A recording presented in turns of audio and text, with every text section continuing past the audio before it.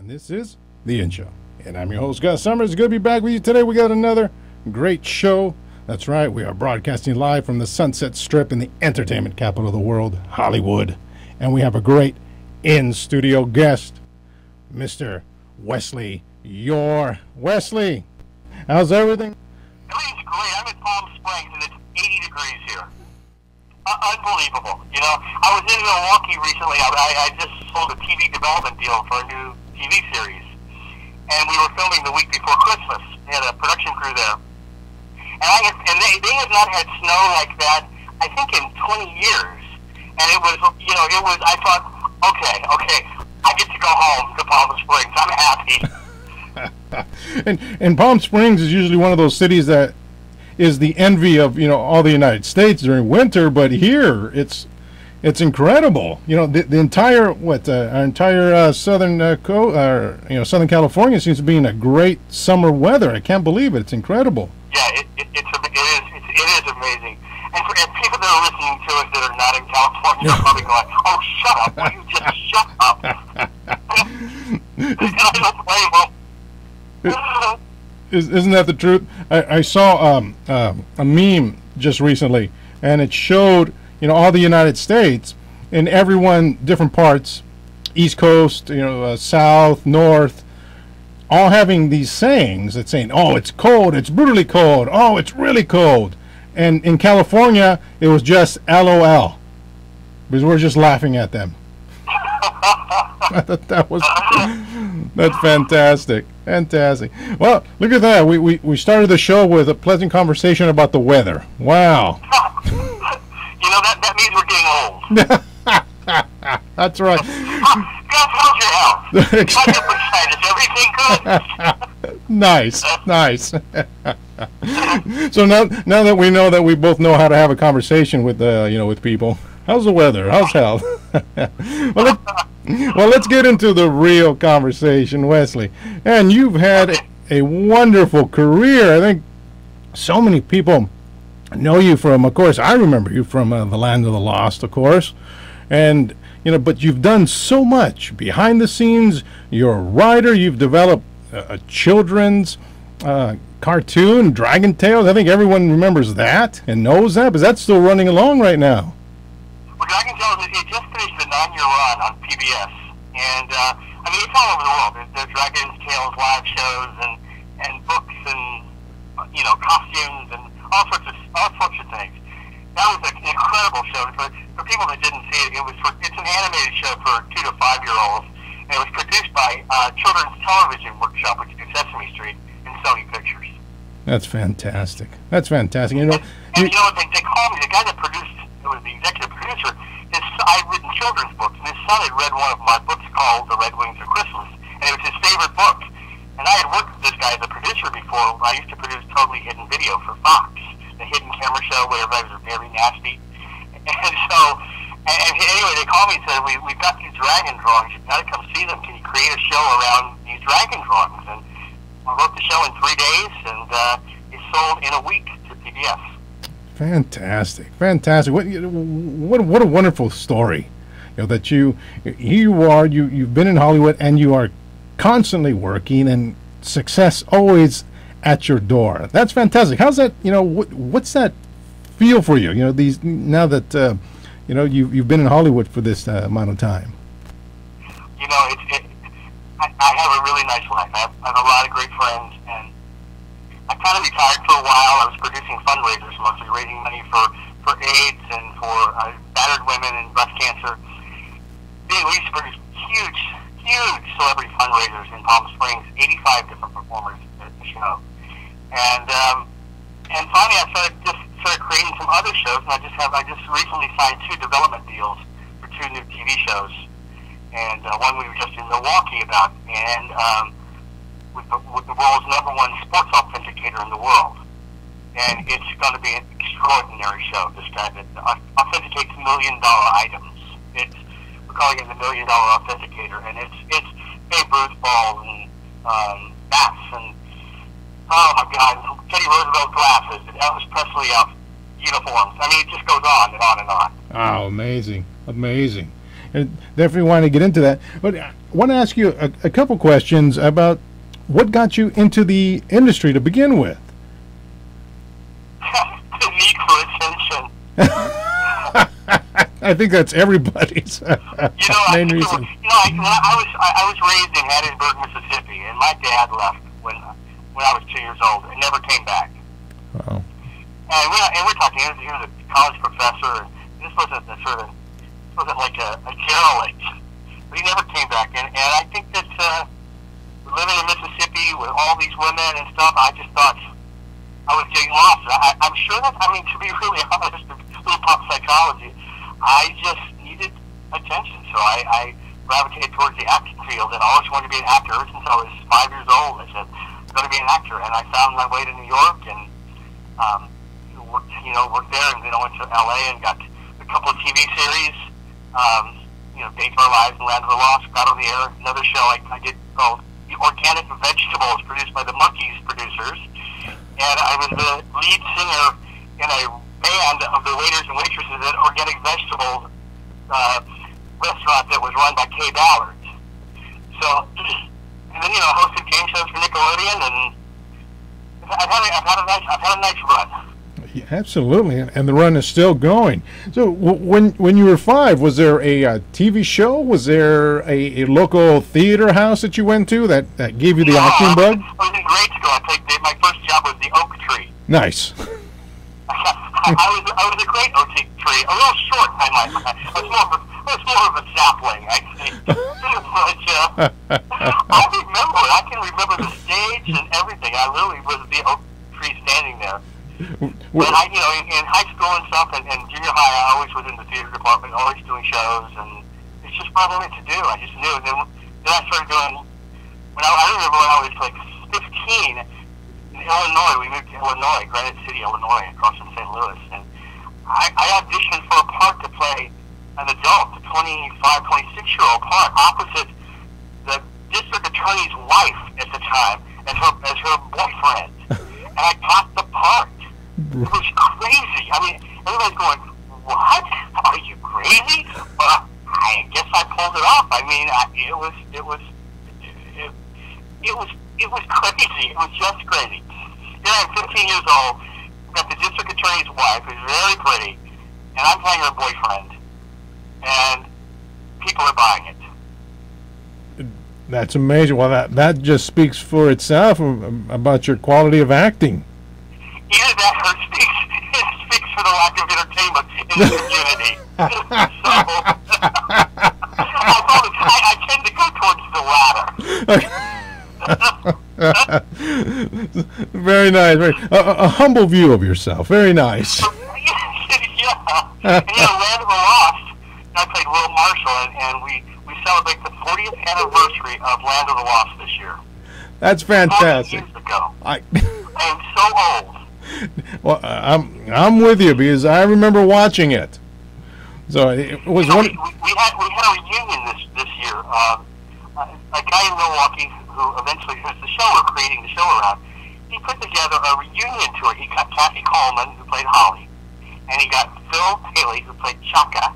I love Chaka. And myself, we flew to Milwaukee to try to find the guy that played my dad, who was Spencer Milligan, who played Rick Marshall. Yeah. And Spencer's like a recluse and living a great life in a beautiful home, and we took a film crew and knocked on his door. Nice. And what happened? So, was he there? Well, it's actually, they're doing a film, a documentary on it, and you will see it has a lot of fun twists and turns.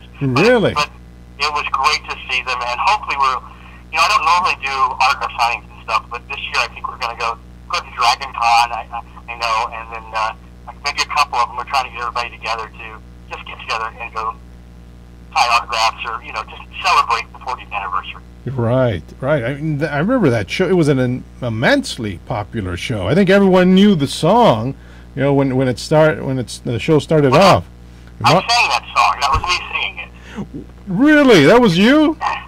Yep. Marshall, Will, and Holly on a routine expedition. The greatest earthquake ever known. High on the rapids, it struck their tiny raft. And plunged them down 1,000 feet below to the land of lost. That was it. Fantastic. I was at Stanley's, in Los Angeles, had a big show recently called Kamikaze Con. Yeah. And we were there, and we had crowds of people that were just singing the theme song. It was so much fun. It is, looking back at it, you look at the show and you still get fascinated by it. You can see what captured you when, at least for me, what captured my attention when I was watching it. I mean, the thing about Land of the Lost was it was written by the Star Trek writers. David Jones, who wrote the famous Star Trek episode called Trouble with Tribbles, was the head writer. Ah, okay. And Walter Koenig created the character of Enoch. Walter, of course, was the actor on Star Trek. And there were all these Dorothy Fontana, different major Star Trek writers. Because when the Crofts developed the show, it wasn't going to be sci-fi, it was going to be more like a Swiss Family Robinson kind of a show. Okay. And suddenly they bring on the sci-fi writers, and David Gerrold turned it into this extraordinary, sci-fi. And so that's why the scripts, a lot of them still hold up. And we're getting, it's now airing on MeTV. It was airing on KCET. I think it may still be every Saturday and Sunday at 10 o'clock in Los Angeles. Oh, okay. But it's getting a whole new generation of followers. And I know the special effects look as hokey as hell because there's no CG back then. Everything was live and puppets and stop playing animation and green screen. Yes. When you watch it, you go, really, come on. But when you look at the storylines, some of them are extraordinary. Time doorways and time differentials and, outer space and, pylons with crystals and things. It's some really extraordinary stories. And the Pakuni, the Chaka, the monkey people had a language that was written specially. I mean, it's a real language. You can go find dictionaries of it that they created. A woman at UCLA created. And so they went to great pains to make it a great sci-fi show. Now I think you hit it right on the head. A lot of those shows, like Star Trek and that, they worked hard at. I think that's what made the original Star Wars so great, because they worked hard at it, because there was no real CGI back then. And I think that's exactly what you're saying. That's what made these stories visually so appealing. Exactly. I mean, you can look at the old Star Treks, the original ones, which I love. Yes. You can kind of giggle at some of the low-tech, high-tech stuff, but when you still look at the storylines, yes, it was groundbreaking. Yes. And with Land of the Lost, they didn't talk down to the kids. Right. They presented an interesting topic, scientific topics for the kids to look at and explore. And I think that's what fascinated kids. And of course, the sleep sack scared the bejesus out of everybody. Right. And I was with Sid and Marty Krofft not too long ago, and they said that when the sleep sack, the first episode of the sleep sack aired, if you remember, they were tall, green lizard creatures. Yes. And he said that the ratings went crazy. Wow.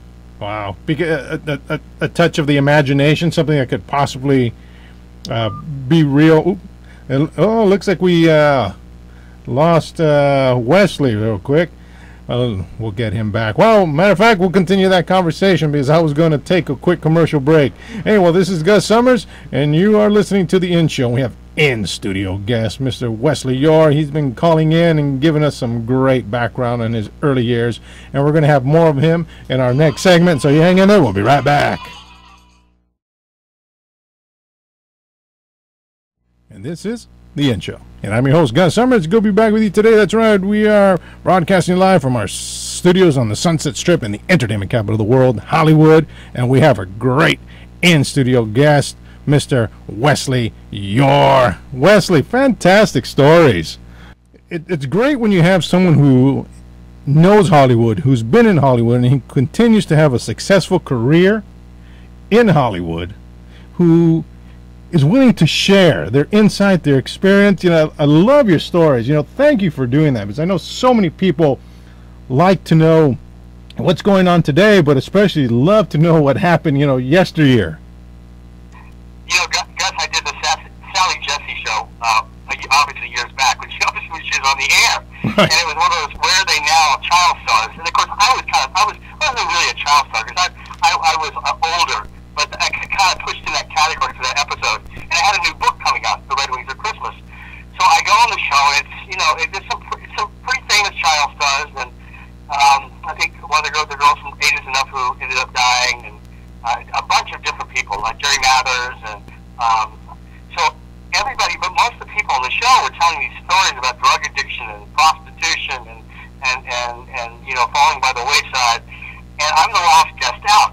And so I'm waiting to go on, and they go to commercial, and the producers come running backstage, and they go, Wesley, this is the most depressing show. You've got to be funny. And I go, oh, okay, I'll be funny. And, because everybody talked about going to prison and being arrested and all this stuff. And so I come out, and Sally goes, so Wesley, how are you? And I go, Sally, I can't even get arrested. Nice. She started laughing so hard. But it's, I feel a lucky life. I mean, we just had a big reunion. A whole bunch of child stars just got together at a private house. Yes. It was Lucy Dreyer.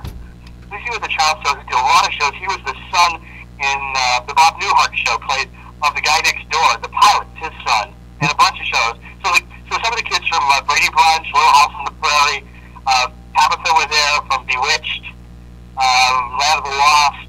It was just a little private get-together. And Robbie Rist was there. Robbie was on, Brady Bunch, came up later, played the little boy. Yeah, he's the one with the glasses, right? And Robbie, which one? The one with the glasses, with the little blonde hair. Yeah. And so Robbie, we were talking, and Robbie, they were being silly, and they gave him an award and stuff. And Robbie got up in front of everybody. It was just, it was probably maybe 20 of us, 25 people, and at Lucy's backyard in LA. And Robbie got really quiet and really serious, and he said, I got to say something. I look around this backyard, and he said, everybody here went through exactly the same thing that I did. We all understand each other. This is like, he says, it's like a club that, that nobody knows how difficult it was to be in this club.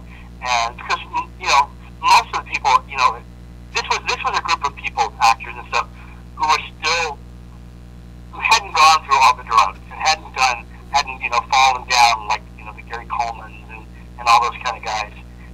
And he just said, I got to tell you, we got to stick together. He says, because nobody in the world would understand what we've been through.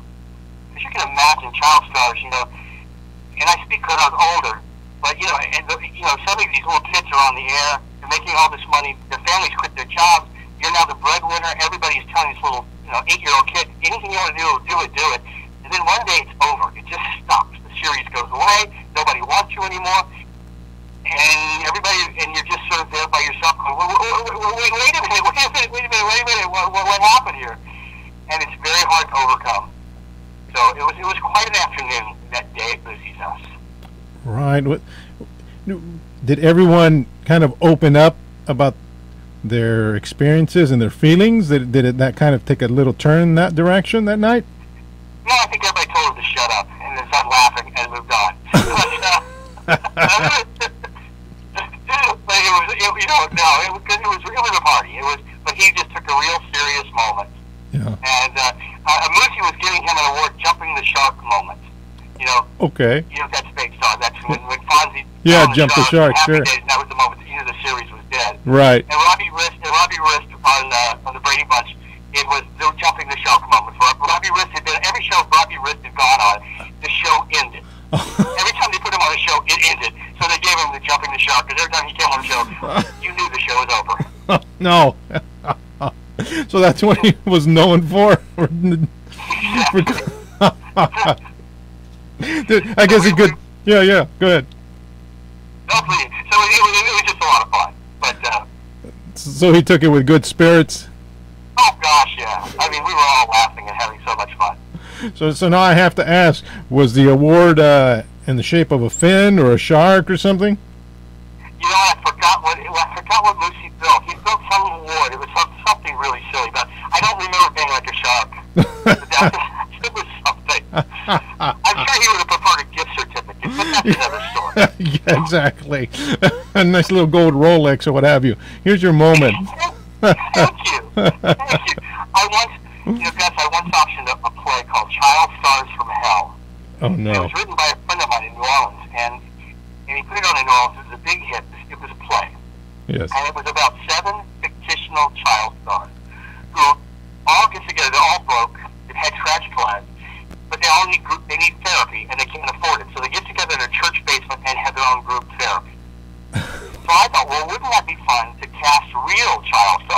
Yes. fictional child stars. So at my house, we would have Brandon Cruz, of course, with Betty's father. We'd have, oh my God, Gary Coleman, Johnny Whitaker, all these different child stars. And we would sit around my living room and Paul Peterson, and we sit around and read this play. And what you forgot was how good these actors were as kids and still as adults. What happened, they didn't become bad actors, just that their look, or the world sort of passed them by. Right. And I remember looking around one point, everybody was doing their lines, and we read through the play once, and I just said, guys, I got to stop you. I just got to tell you, I forgot how good you are. This is amazing. I can't believe you're all in my living room. I used to watch you on TV and all this stuff. And Johnny Whitaker turned to me and said, the big redhead, the redhead Johnny Whitaker from Sigmund the Sea Monster, goes, Wesley, we used to watch you on TV, so shut up. all right, I'm sorry. I tried to make this a very important dramatic moment. Nobody would have it. That's right. That's great. What are you talking about? You're on the same boat. Stop it. I love it. I love it. Exactly. So that was my semi-version of the Robbie Risk story later on. Johnny Whitaker put me in my place. That's all right. We're just here in the now. So I'm curious. Talking about an evening like that, during just like a casual meeting with some of your friends, does it always go back towards the business, or is it just a friendship and you just talk sports and movies and whatever else? Yeah, it's just listen, it's both. It's both. Talk shop. Look how terrible our lives are sometimes, or look how great. But mostly personal. Mostly, what's going on, and what's happening in your life, and did you pay your rent this month? I mean, but other than that, it's just great. Right. Paul Peterson started, who played, who's on Father Knows Best, played yes. the boy, the son. He started an organization called A Minor Consideration, and it was to rescue child stars. Because so Paul started, it must be 25 years ago. Yes. At least one child star a year was dying. Because these kids would, they had all this money, they lost it, their parents stole it, whatever. They couldn't get work. And so he started this organization that works with Screen Actors Guild and equity and all the different things that help the kids. And so he began this organization. He saved many a child star. I know several personally that he has come to the rescue and given money and provided a home and other kind of help. And he's quite extraordinary. That sounds like such a worthwhile organization. His last thing I saw him on the news, which was interesting, when the Octomom was on, all those 8 kids. Yes. Nobody was talking about the 8 kids. Right. What's happening to them? What's their life like? Are they overusing these kids? Are they working them too hard? And Paul stepped in and said, okay, we need to have a talk here. And he took that situation over. I think he was on CNN News talking about it. Really? Fantastic. So we forget that even reality shows have kids. Yes. Right. Years ago, it was called it still is. It's called the Jackie Coogan Law. And what it was the parents, years ago, Jackie Coogan was, won an Academy Award. He did, I think, got the movie back in the 20s and 30s and 40s, big star back then. And his parents stole all of his money. Kind of like Macaulay Culkin or Gary Coleman or one of those guys. And they passed a law that parents had to put the money aside into a bank account until they reached a certain age. Of course, it's easier said than done, but at least the law exists. Right. And that's where you hear a lot about some of these child actors who are trying to be emancipated from their parents so they can control their own finances and such. Exactly. Do you find that as the thread in the industry, in regards to children, that mismanagement of money and such, there's more often of that happening than proper management? I don't know that. I know that there's some great laws in place now. It's a lot stricter. The IRS and everything gets involved, but it sure happens more than you'd like to know. Right. So you think the laws have kind of kept up with the industry and modern times in regards to that, in your opinion? Yeah. I mean, of course, it depends on the parents. I mean, it's it's easy for a parent to steal from a child. Right. So if they really want to, there's certain ways to say, oh, here's an expense here, we have to pay this out of the bill. Yes. Right. Yeah. It's always some sort of manner. You have. I mean, you look at it's crazy. Look at Justin Bieber right now. I mean, that kid that just came from nothing. His mother puts him on YouTube from Canada. He gets this incredible opportunity, and and he sort of seems to be, Yes. not handling the fame very well. Right. They arrested him. Yes, I mean they came to his house yesterday with the egging at his house, and and they say his mother is in the house with him. I'm thinking, really? Really? Yeah, no. I mean, it's hard to tell a kid when they're making multi-millions of dollars and supporting you. It's hard to tell them no. You're right. When they're the breadwinner and they can call the shots. Yeah. So it's interesting. I certainly find it interesting. I find the Justin Bieber thing very sad. You're right. Right. I sure like his music. Thought, well, wow, this is great. And then to watch this sort of happen is it's like watching a train wreck. And I know a lot of the kids have gone through this. I mean, I think he's 19 or something like that now. I mean, certainly it's of age. Yes. But this started, before. Right. Right. I think he bought his first car before he had his driver's license. all those kind of things that normally a kid wouldn't have access to or be allowed to do. People stand around while you're spray painting a wall. Right. Yeah, throwing eggs at someone's house or what have you. Yeah, and we'll see how that one plays out. But I've seen this pattern so many times with child stars, and right. And I hope he gets a grip. Right, because I wanted to ask you a question. As we're talking here, my mind's kind of filling with these questions. You have an interesting perspective because you're still in the industry. You're still very successful in what you're doing. Because we look at certain stars who grow up as children. They're actually our children. Under 10, and by their teens or early 20s, they kind of fade out. And then you have people who were more in their late teens, 20s, who continue on. One of a person that stood out of my mind was Elvis Presley. He was touring since he was in his late teens, and then he transitioned and went on. He had his own problems, but he actually transitioned to adulthood. Do you think there's an age gap there? If you start a little older, your likelihood of succeeding or continuing on your career is greater than if you start younger? I think definitely. First of all, when you're a kid, you have an entirely different look than you do as a young adult. Right. And that sometimes when the kids grow up, that look doesn't translate, to something that's viable in the market. Right. You may be cute and short and pudgy. As a kid, everybody thought, oh, you're the best kid in the world. And now you're just old, balding, pudgy, short.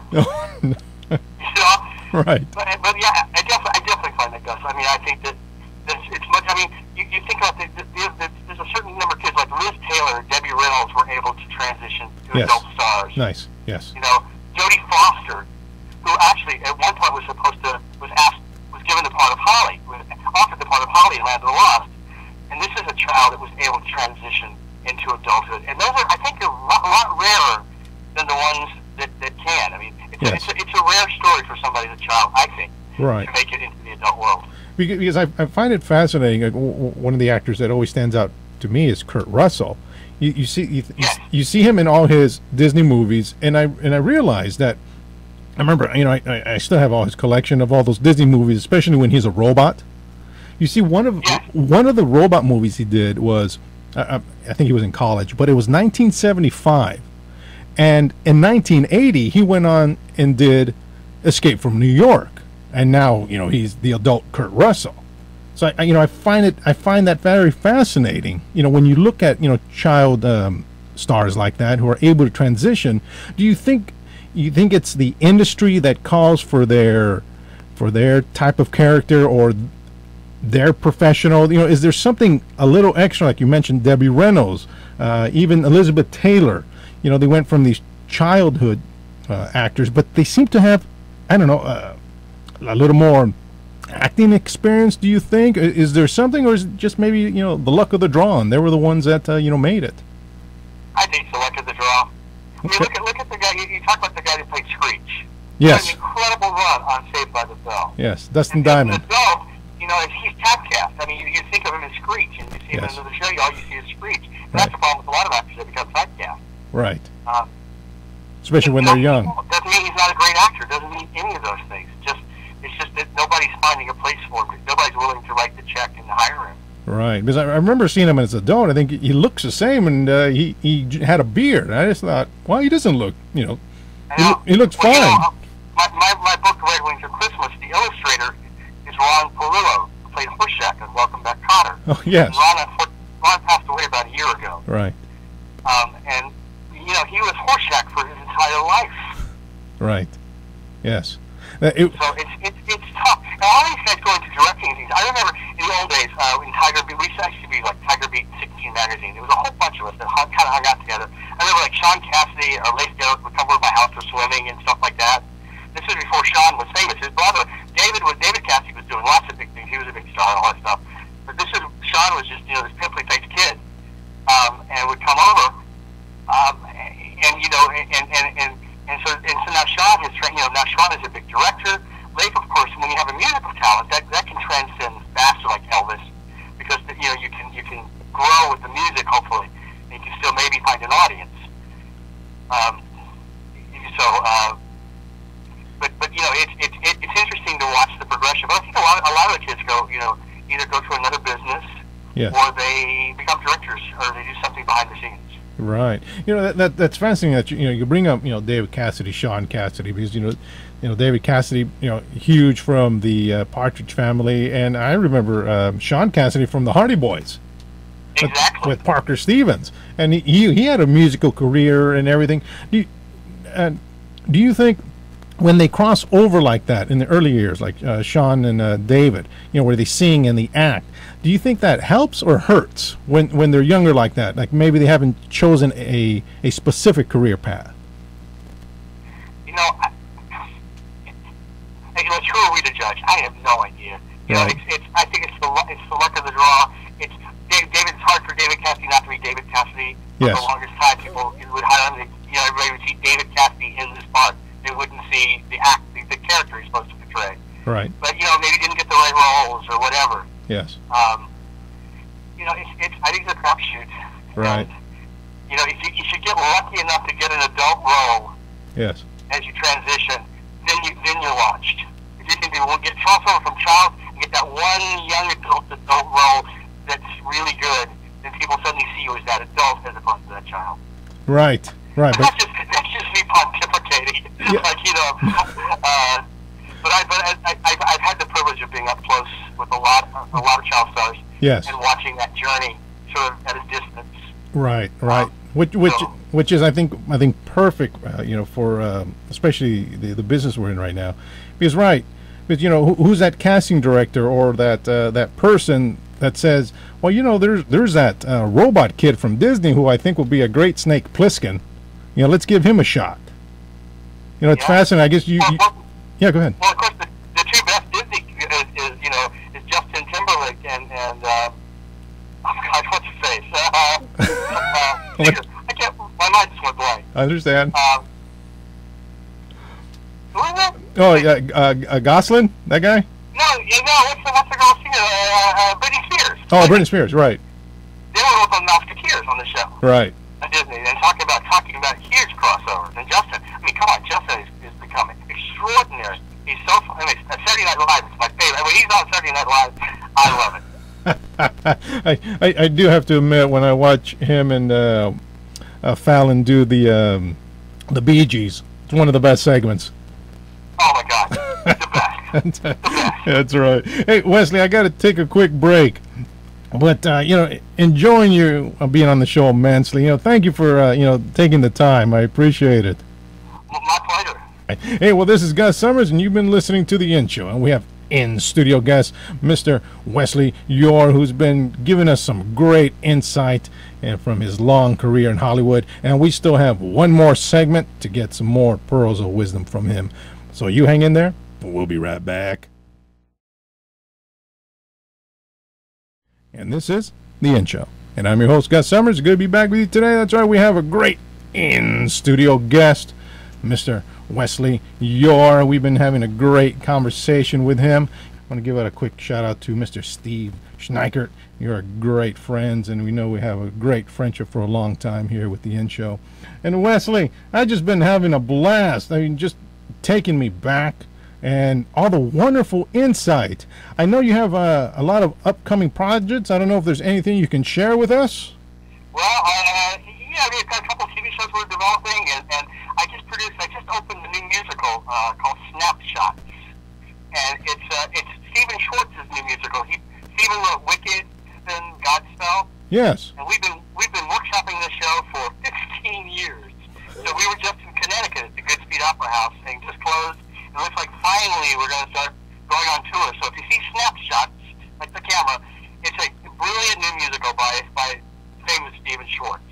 Fantastic. So, is there a website? Can we get some links from your page, anything like that out there? Well, it's really not. We don't have a website up yet. We've been just keeping it kind of under the radar, but Gotcha. it'll be up soon. You can go to my Facebook, which is it's Facebook Wesley Eure, E-U-R-E, like Eureka, and or my website is wesleyeure.com. And there's some information about it, and I'll be posting the things as they start to come through and stuff like that. And then I have these two new series that are hopefully going to be coming on the air, which is going to be really, really fun. Fantastic. And what else am I doing? Gosh, I don't know. What sounds, just from talking to you, that your life is just on the fast lane. It's just going. So are you personally going to be doing any acting in any of these projects? I just did 2 movies. Fantastic. I have a movie that just came out. It's in the theaters now. It's on. You can get it on DVD on the 11th, I think, of October. But it's on demand on Netflix and stuff. It's called The Geography Club. Scott Bakula's in it, and I play a geography teacher. It just won a whole bunch of awards. Entertainment Tonight was calling it one of the most important movies to see of the year, and it's about a gay-straight alliance at a high school, about a secret gay club, and what happens in this high school. And then I just finished the new movie with Ali Sheedy called Sins of Our Youth. We just finished shooting in Vegas, and I played the police chief of this murder mystery. Okay, and that's on demand as well, or is that coming out still? No, they're editing that one. That one will be out by the summer, I believe. Okay. So Geography Club comes out now. You can go take a look at it. Now, Geography Club, if you blink, you miss me. Okay. I mean, 3 times. I got to tell you a story. Okay, please. I had this guy that writes columns and has been following my career for a long time. I go to the private screening of Geography Club in Los Angeles, and we're there, and at the end of the movie, this guy comes running up. I've never met him before. Yes. He comes running up to me and says, Wesley, I saw your name in the credits. I didn't know you were in the movie. I was. Did you blink? Yeah. So I would like to dispel every notion you ever heard. There are small parts. Okay. Okay. But I'm I laughed so hard. That's fantastic. I just thought that was the funniest thing. I saw your name in the credits. I didn't know you were in the movie. I got to go back and watch the movie so I can see. So I can see it. So when the movie comes out, you can timestamp it. I'm here at 30 to 31. Basically, what I am is Where's Waldo? Okay. So if you can find the 3 times Wesley Eure appeared at the Geography Club, you'll win a toast dramas. A signed autograph poster of. Exactly. That reminds me of my days hosting Finders Keepers for Nickelodeon, a game show that kids did. And it was all I ever did on that show was to tell the kids, "All right, go find it." We hid objects in different rooms, and they had 60 seconds to trash the room and find the hidden object. Nice. Nice. But I gotta tell you, it was so much fun playing a police chief. Yeah. I've never done that. And I had the gun. I had the whole rigmarole. We were out in the rain and police cars and coming onto a crime scene and screeching in and pulling guns and firing. I mean, really, being an actor can be so much fun. Yeah. Yeah, right. Did it just seem natural for you to play this, authority figure with a gun? It felt great, to be honest. I stayed away from acting for a long time. Okay. And I mostly did writing and producing and stuff. I had my books out and tracking tales and things like that. But, so I took a hiatus, and then I got a call to do these roles. I didn't actually, I got calls from people that were producing, said, "Hey, would you still act?" I said, "Sure." You crazy? And it was being back on the set, because I've been a producer now for so long and a writer. I've been on the other side of the camera, so I'm busy finding the money or writing or doing this, getting everything ready so the actors can walk in. Acting is the easiest job in the world. Right. So it is. I mean, come on, everything's done by the time you get there. They've probably been working on that script for 5 years. They had to raise, $1.5 million to do it. And suddenly, you get to walk in, they have the costume person, the makeup person, you walk into your lines and you go home. And Right. that's it. And you're done. I think somebody said it really well. It says, anybody can act. It says, look at Shirley Temple. She was 5 years old. Anyone can. What? Yeah, that's kind of a high measuring stick there. She was pretty good. She was amazing. That's an amazing child star. Speaking of child stars that went on to do something wonderful in their life. Yeah, she started a foundation or two. Am I correct? Wasn't she head of a foundation as well? Yeah, she was up front. Which country? She was the ambassador for in the United States. That's amazing. That's amazing. Yeah. It's wonderful how, if you stay on a certain track, different doors may open, but you know who you are still shines through. Exactly. That's. To this day, I haven't seen a Heidi movie in so long. I would love to go see a Heidi movie again. Heidi. Heidi. Yeah. The other night in Hollywood, in Sunset Boulevard, there's a club, and they have horrible movie night. Okay, nice. And what they do is they sell tickets, and they have a guest comic, and this picks a movie, and then they air it for the paid audience. Yes. And a few weeks ago, I got a call that Bobcat Goldthwait, the comic. Yes. And Robin Williams. Yes. They picked the movie I starred in called Chomps. I love Chomps. Nellie Burnelli, Red Buttons, Jim Backus, Hermione Badley, Conrad Bain. And it's like a Disney movie. It was Hanna-Barbera. They wanted to screen the movie. They said, "Wesley, we're doing a horrible movie night. Will you come?" I said, "Are you crazy? Of course I'll be there." Chomps, and it was about that. The movie, people yell out funny lines and That's quote great. the movie, and I had so much fun that night. And Bobcat Goldthwait was amazing and funny. And then they give prizes at the end of the night to the people that yelled out the best lines. It was just. But seeing back, I haven't seen a movie screened in front of people in years. Right. And now I'm watching this movie. Everybody's laughing and howling, and even Bobby, it's not a bad movie. Right. It was one he liked as a kid, and it's like a Disney film. I've been a mechanical watchdog that has superpowers and stuff. Yes. And Valerie's my girlfriend, and I had the privilege of giving Valerie her first screen kiss. Wow! Look at that. So, it was nice. It was nice. That was the prettiest girl I had ever seen in my life. She's very amazing. I saw her not too long ago at the Ultimate Women's Expo. I was like the only man there, so it was very popular. But yeah, she gave a talk, and met her afterwards, and she just as bubbly and friendly and lovely as I remember her from the past. Exactly. That's Being a child star, that's what that did really well. Because years ago, I used to hang out with Mackenzie Phillips. Okay. Right. Who played her sister on One Day at a Time. And, Yes. And as we know, Bonnie Franklin, who was a dear friend of one of my best friends, she passed away this year. Yes. So talking about child stars that move on to an adult role. I mean, come on, Valerie has just done amazing. Right. And it's interesting, the different paths, you can track, just that show alone, the different paths they take. Exactly. It's many things when you see the gamut of where some childhood stars go, and where others head towards, and unfortunately it looks like the vast majority kind of lose sight. Do you think, I don't want to get too serious, but we only got a few more minutes, just from your perspective, what are some steps maybe for even adult child stars, but especially for the child stars of today. What kind of advice would you give them? Is there a perspective that they might hang on to? When the lights go off and they are no longer the center of attention.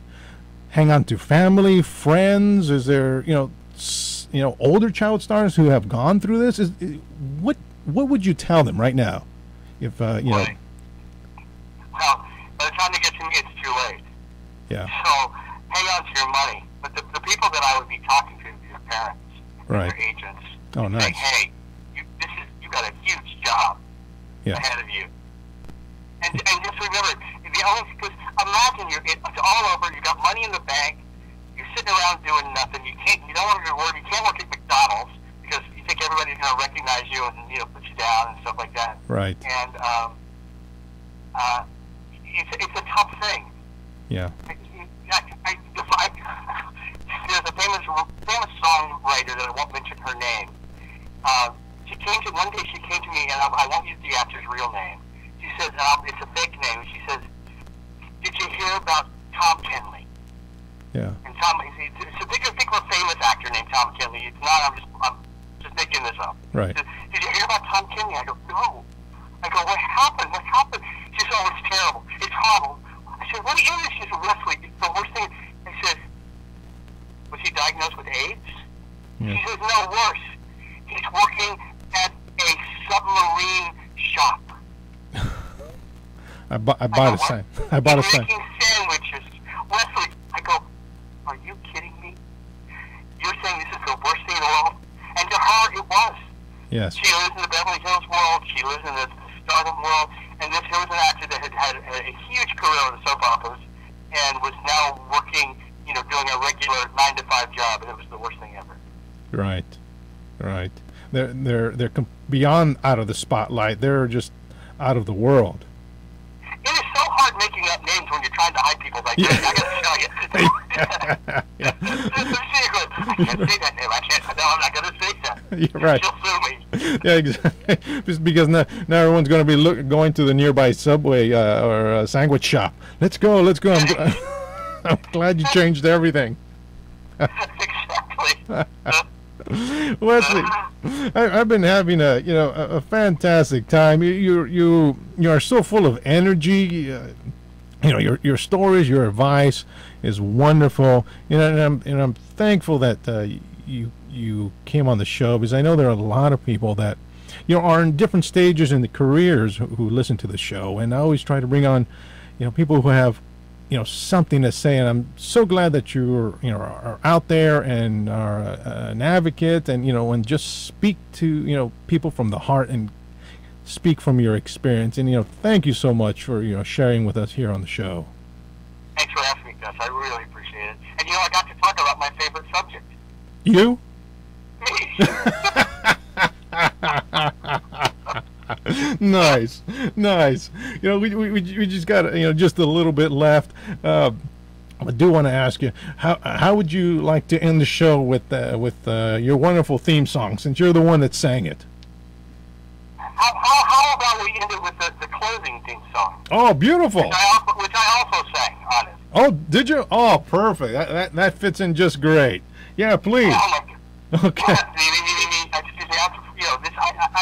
I'm a trained professional here. I need warm up. I need my blue M&Ms, and I'll need Perrier chilled to 63 degrees. I'll get Steve right on that. Are you ready for the closing theme? Which was my favorite, by the way. My favorite part of the show. I love the opening, but I love the closing better. Fantastic. I'm ready for it. Really? Okay. So when I look all around, I can't believe the things I've found. Now I need to find my way. I'm lost, find me, living in the land of the lost, living in the land of the lost. That was it. Beautiful. I love it. I love it. What a great way to end the show. Wesley, again, thank you for being on. I appreciate it very much. My pleasure. Thanks a lot, guys. Oh, you're welcome. You bet. Hey, and this is Gus Summers, and you've been listening to The In Show. And we had in-studio guest, Mr. Wesley Eure, and thanking him again for his wonderful insight and his wonderful humor and everything he does. Of course, look for him on his Facebook page. That's Wesley Eure, E-U-R-E, and you'll be able to find him there and look for all his upcoming projects. Of course, visit us at theinshow.com, where you'll be able to hear this radio show and so much more that we are doing and done. Of course, visit us on Facebook, Twitter, YouTube, and all those great social media sites. And of course, ladies and gentlemen, Gus has left the building.